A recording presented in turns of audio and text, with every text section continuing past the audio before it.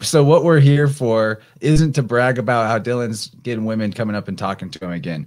It's actually super. I mean, we're just hanging out. Well, hold on. Sure. Even at my low point, though, I've been able to get, like, I've never had a problem. That's like, so like the thing is, I didn't realize I had this skill set. You know, like some people are just naturally good at it.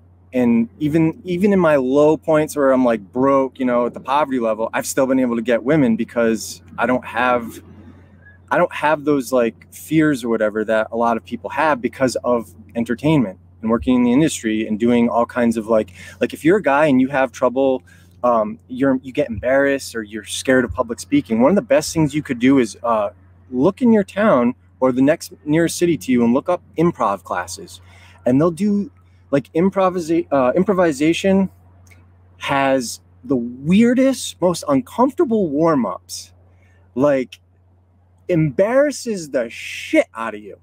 I have embarrassed the shit out of me in front of solid tens on the worldly scale, like the hottest chicks in Hollywood. I've made an ass of myself over and over again.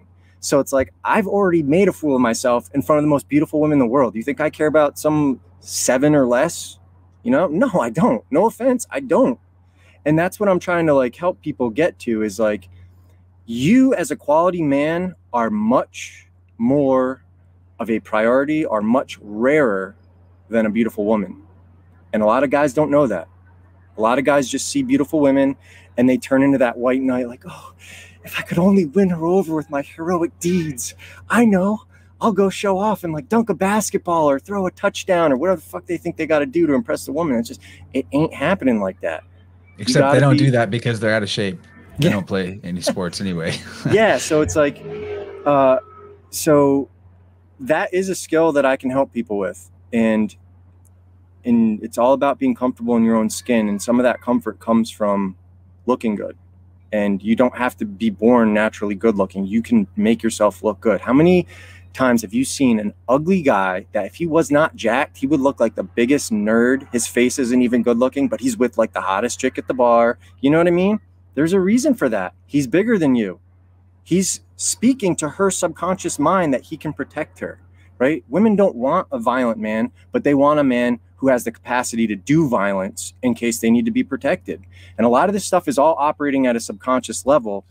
And that's why people are so resistant to looking at it, because the men just want like a spreadsheet. Just tell me what I need to say. Just tell me what are my lines? Want. Yeah. Right? It's like, no, women tell you everything through their behavior. They're very subtle about it. And you have to pick up on that language. It's kind of like the work that we do with the language of the birds. Only as an actor, my job was to basically look at a screenplay, and every line I have to figure out what the subtext is underneath that, because nobody is actually just writing something to fill in the space. There is an undertone behind that. So like when you say like, you know, I need a cup of coffee, you can say that in a variety of different ways that means something else. Like, I need a cup of coffee. And all of a sudden, there's something I'm telling you without telling you. And if you get what I'm saying, you know, it's like you can pick up on the message. Well, that's very much how women communicate. And a lot of guys, myself included, can't pick up on it. And then we end up zeroing ourselves out because we get hurt because we're unable to pick up on those cues.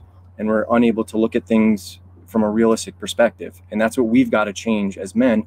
And one of the first ways to start doing that is to stop pursuing women and focus on being a better person and a better version of yourself, you know?